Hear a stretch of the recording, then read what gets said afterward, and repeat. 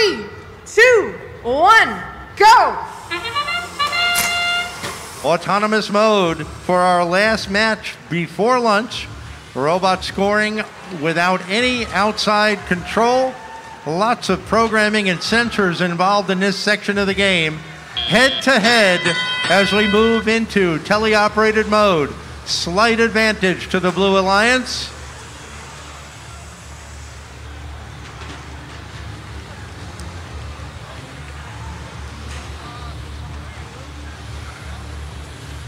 Lots of blue cargo being delivered into the upper hub by Team Rice and their partners. Royals having some issues here on the tarmac. Hopefully they'll sort them out by the end of the match, while Team Rice once again scores using their swerve drive, harvesting more cargo off the tarmac floor. Moving to the lower hub, there go the Infernal Robotics for the blue, picking up 2 more cargo into that lower hub.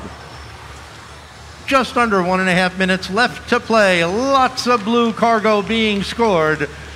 Blue Alliance looking to get up to that 20 ball minimum to pick up, 20 cargo minimum to pick up the additional ranking point. Heavy impact on the far side of the field by the Royals.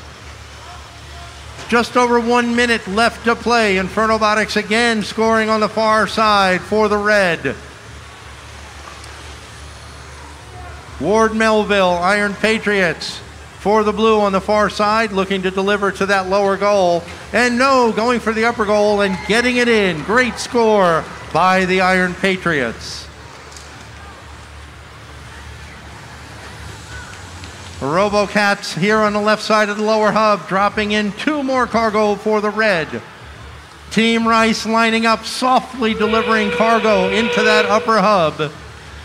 Over in the blue hangar, action is picking up.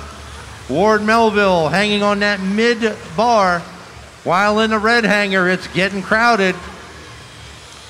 Up go the RoboCats on the far side of the hangar, partnered with Infernal Robotics on the lower bar and the Cybercats in the middle. 3 hanging robots for the red. Under 5 seconds left. Final score coming up next.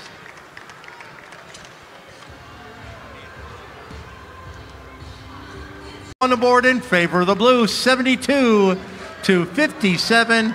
Blue Alliance picking up 3 ranking points, 2 for the win and 1 additional for scoring more than 20 cargo during the match.